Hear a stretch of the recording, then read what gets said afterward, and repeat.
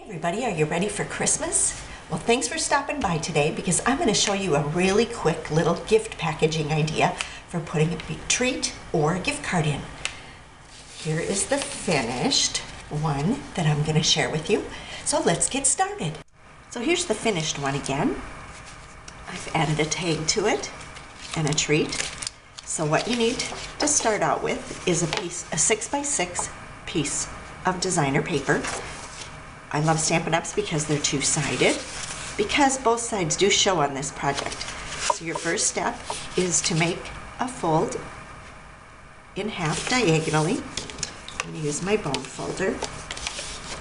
Then your next fold is to cross that over, and I'm going to, before I commit, I want my top edges to be parallel to the bottom. So these to be parallel to these.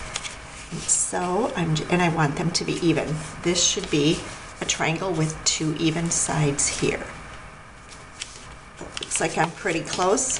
I'm going to go ahead and fold that down. And then your last step is to take that one of the triangles at the top and fold that down. And what's really cool about that is that actually holds your little treat holder together. There's no adhesive necessary. Now I can just add a treat. I love the Ghirardelli chocolates. You can add your gift card in with that. I've just made a tag out of some Whisper White. It was 2 inches by 3 1/4. Decorated it with some of the fun Candy Cane Lane designer washi tape. And also, of course, with Stampin' Up, you gotta have coordinating twine as well. And so it's in the same suite of product. I'm just gonna fold that in half. Easier said than done with my fingers.